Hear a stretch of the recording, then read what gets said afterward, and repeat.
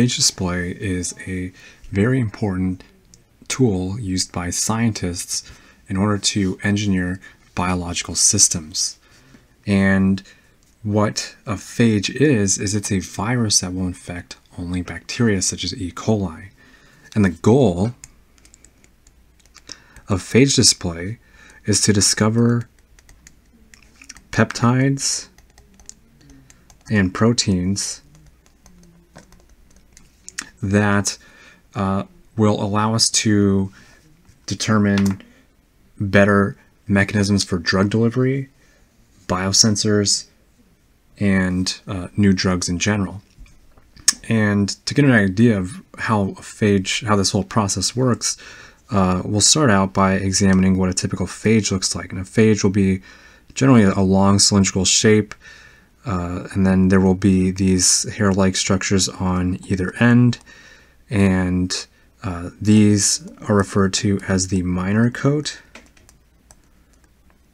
And on the outside of the phage, we have something that looks a bit like a Christmas tree, referred to as the major coat. And these are key terms to remember because the minor coat in particular has genes, is the phenotype of genes in the phage's genome that we can manipulate and be able to explicitly determine the link between the phenotype and the genotype. And what I mean by that is if we examine the genome, and we'll say we've got some restriction endonuclease sites like this, so where a restriction enzyme would cut at a palindromic sequence, we'll say we have some genes A, B, and C. There are segments within these regions that we can insert genetic diversity.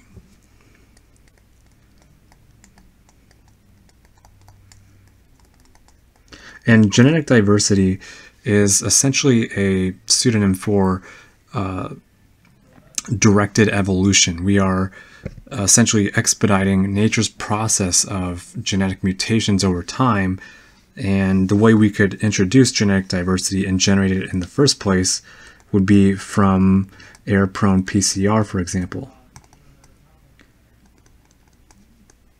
And what error-prone PCR is if we are performing a polymerase chain reaction in the presence of magnesium and manganese 2+ ions, the DNA polymerase will have a much higher error rate when it is building the complementary strand of DNA, and this results in mutations, a much greater number of mutations than we typically get from DNA sequencing. And so essentially we are generating a bunch of random DNA sequences, and these random DNA sequences will get inserted into the phage's genome at, for instance, gene A.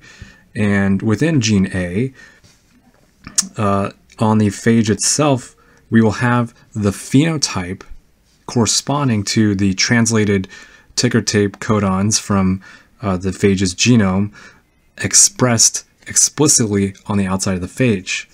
And so what we'll do in labs commonly is we will have some known protein. And so I can draw up some kind of basic flow scheme for a protocol that we would follow in lab. We would have some target protein or protein of interest. And this protein of interest would be stuck to a plate, and we would have a bunch of phages that had a genetic diversity library added to them, and we would expose this protein of interest to the phage library. And when we do that in solution, most of the phages with the random sequences of DNA expressed as phenotypes will have no interaction at all with the protein of interest, but a few of them will. And so when we wash the solution gently we are removing the vast majority of phages that had no preferable attraction to the protein of interest.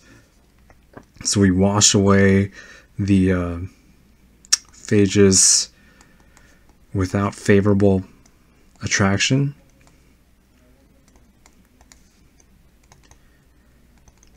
And then we elute the good phages.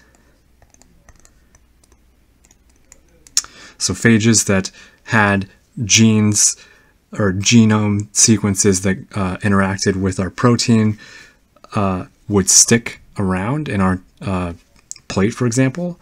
And when we elute those phages, we would then sequence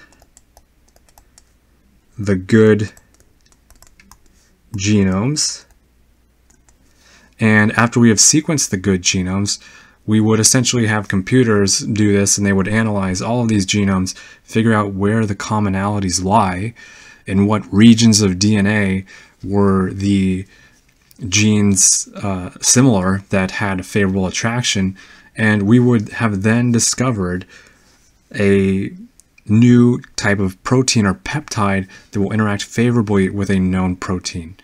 And to give an example as to why this is so critical in the pharmaceutical industry, when we're treating diseases, oftentimes people will understand with a good degree the pathway of a disease and the precursors and the biomolecules leading up to a condition. And the goal of phage display will be to discover some kind of peptide or some kind of protein that will inhibit some kind of critical step in this disease pathway that prevents that disease from manifesting itself on a macro level. And so if you're able to determine what peptide sequence or what peptide is effective in combating some disease, you potentially have a great idea, and you could form your own pharmaceutical company and go through the FDA clinical trials. So this is kind of the heart of biotechnology, and all these pharmaceutical firms, this is where it comes from, and this is how they do it. So this phage display is a very critical topic to understand, especially in biochemistry and medicine. Yeah, I think it's really cool stuff. Let me know if you guys have any questions, and thanks for watching.